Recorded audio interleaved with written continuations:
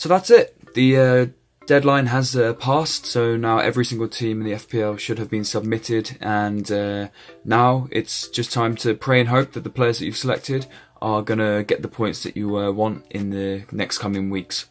So, like I promised, this is an episode where I'm going to be showing my final draft team, which I'm submitting for the game week 1.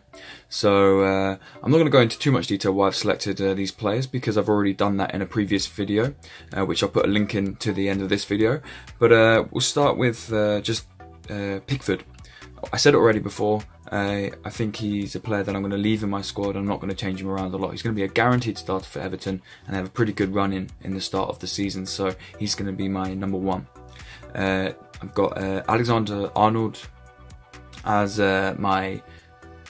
one of my defence options. The reason is Liverpool have got very good attacking prowess, and I think that he's been pretty good in pre-season. He's been getting forward, he's been getting involved in a lot of their attacks, so I think that he's a good option, and especially for his price.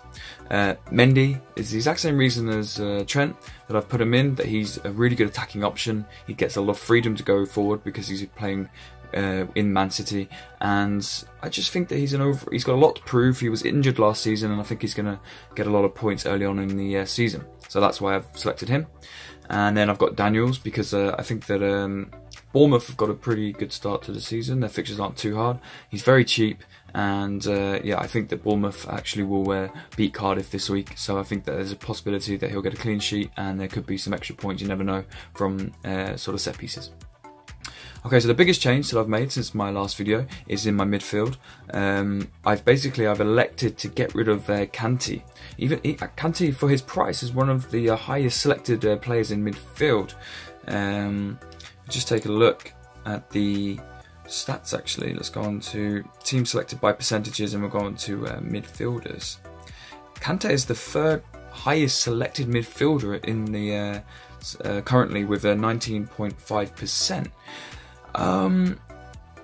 Someone made a good point to me the other day on one of the comments. They said that, Kante, why, basically, and I thought about it, and after watching a lot of other people's suggestions, I don't know much about the Championship. I didn't watch it that much last year, but the 2 players which seem to be getting a lot of attention from the Championship are Neves at Wolves and Carney from Fulham.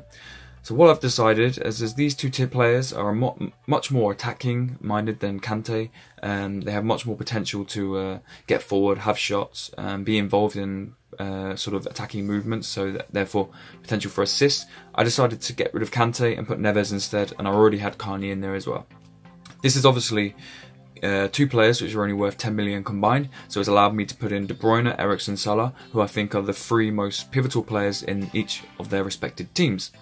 I think De Bruyne's going to have a hard game against Arsenal, but I think that he's always good for a goal or an assist. Eriksen is going to be probably the main man for Tottenham against Newcastle on the weekend, and Salah, I mean, we already know about Salah. There's no point in explaining why I've got him in my team. I think I'm going to go with Salah as my captain, and I'm going to go as Eriksen as my vice captain. So up top, first we'll start with Camara. I've put him in because he's cheap. He's probably going to be starting for Fulham, so his value won't drop so quickly. But he's only in there just to make up the numbers, and because of his price. It leaves me with my 2 striking options, which is Firmino and Aguero. Like I previously said in a video before, I was not sure whether I'd go with Aubameyang or Aguero, but on the hindsight, Aguero's had a better pre-season in terms of recently. Like Aubameyang, he scored 4 pre-season goals, but 3 of those goals were against Boreham Wood in a friendly very early on. I mean, Aguero has scored 2 against Chelsea in the Community Shield. Aubameyang only has done it against very lesser teams. So I think that Aguero is probably more ready for the start of the season, and I think he's surrounded by a much better team. So I think that that's the reason that I've gone for Aguero.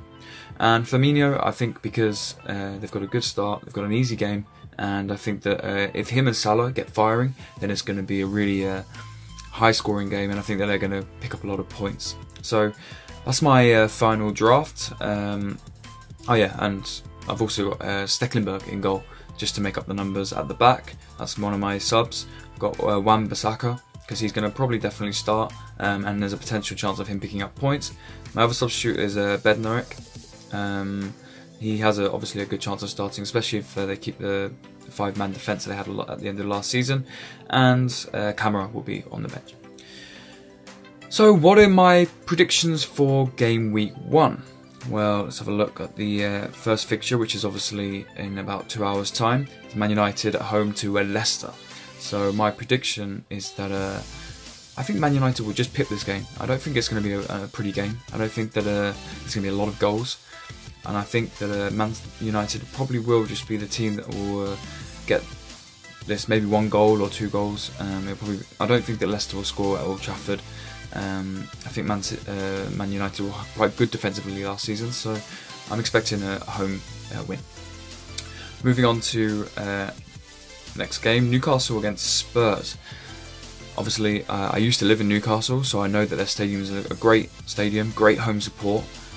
But I think that Spurs probably will just have a little bit more than Newcastle. Newcastle haven't made many signings. They haven't really boosted their squad. So I think that Spurs will probably just have enough to win this game.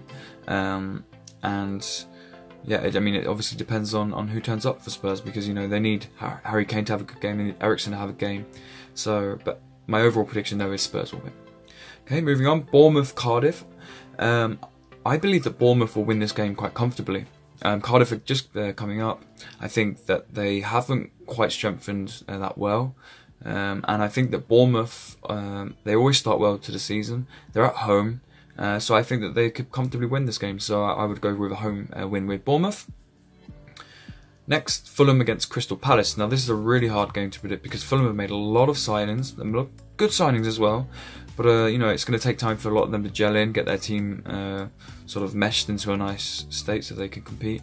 So I think that this game could potentially be a draw. I think Crystal Palace is a similar situation where they've got a lot of new players that need to gel. So I'm going to go with a draw. Next, Huddersfield against Chelsea. I think that it's not going to be as easy as people think it will be for Chelsea, but I think that it's going to be a win for Chelsea. I can't see that Huddersfield will come out with a win here. Maybe a draw, but because they're promoted and they've got high spirits from last season. But I think Chelsea's going to win this. Okay, so Watford-Brighton. I've got a home win here for Watford. They've got good home support. I think that they still have an alright core of their team, and I don't think that Brighton, I think away from home they're not that good, and I don't think that they strengthened their team that well this summer, so I'm going to go with a home win for Watford. Wolves and Everton. This is a difficult one. Wolves have signed a lot of new players, a bit like Fulham. How well are they going to be meshed? How well is it going to be going into the first game? I'm not too sure. Everton, similar, but I think Everton's core team was much better in the first place, and I think that the signings that Everton made on deadline day were really good.